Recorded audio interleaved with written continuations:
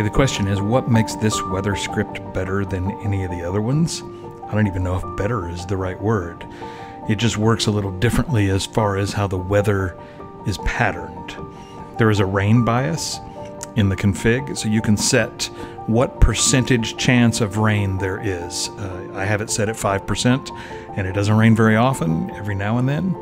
So if you don't like rain, you can take it all the way down to 0 and it'll never rain, or slowly move it up. Or if you like a lot of rain, you can set it high. It generates realistic weather patterns. It won't go from rainy to sunny immediately. There's always an in-between stage where it's overcast or just sprinkling or whatever. There's also a list of temperatures per month, and it's a range from a low to a high, and it will generate the temperatures for the weather based on what you put in there, so you can make it match your region. And those are just some differences that I've tried to put in and make it a little different than what you've seen before.